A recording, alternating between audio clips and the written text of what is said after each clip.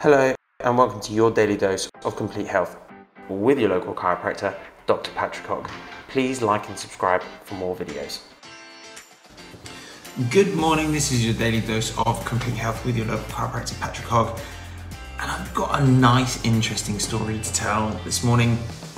I've got another client coming in later on this afternoon.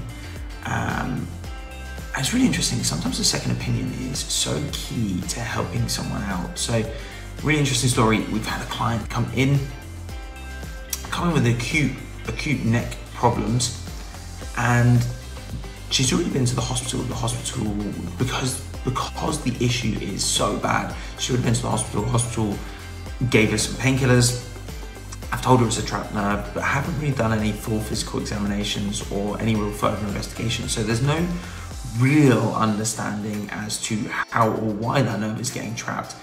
And it's really, really interesting because this happens to me quite a lot in my practice. So we're quite often given second opinions when someone feels like they've not necessarily been listened to, or they've not been heard, or no real investigation or examinations have actually been done.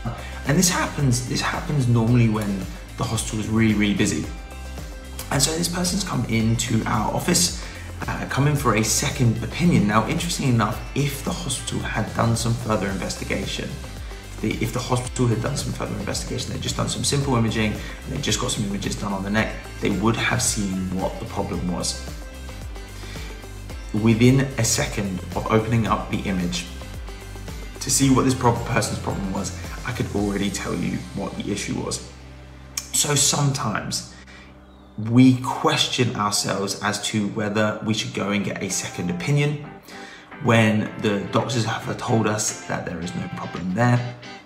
And this happened to me twice yesterday. I had someone else sent to me for an x-ray referral from another clinic somewhere else, and the doctors have told them that there is nothing wrong. I've taken images, and if again someone had taken some images, they would have seen the problem. So don't question yourself. If you're really, really concerned about an issue and you really feel like there is something wrong and someone has told you that there is specifically nothing going on, it is not wrong to want to have a second opinion. And it is quite common for me to give people a second opinion after they've seen a physio, after they've seen a doctor, after they've seen an osteopath. They might have even seen another chiropractor who hasn't done any imaging or hasn't done a full and thorough examination. And so they don't really understand the condition that this person is going from, or don't really understand where that pain might be coming from. Then don't question that. Just get yourself into another office, have someone take another look, get another opinion, potentially try and find someone that can help you get some imaging done. And now, as a result of that finding, we're going to be able to actually help this person manage that condition a hell of a lot better than what they've been currently struggling with.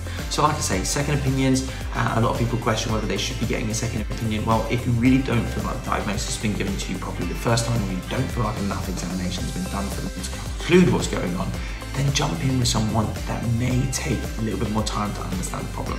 And that's what we like to do here. We spend at least half an hour with every new client to work out what the problem is, as opposed to a really rushed appointment so you help with your GP or your doctor in 5 minutes or less. Patrick here from Complete Health. This is your daily dose. We're hopefully helping some of you maybe think about getting a second opinion. Take care for now.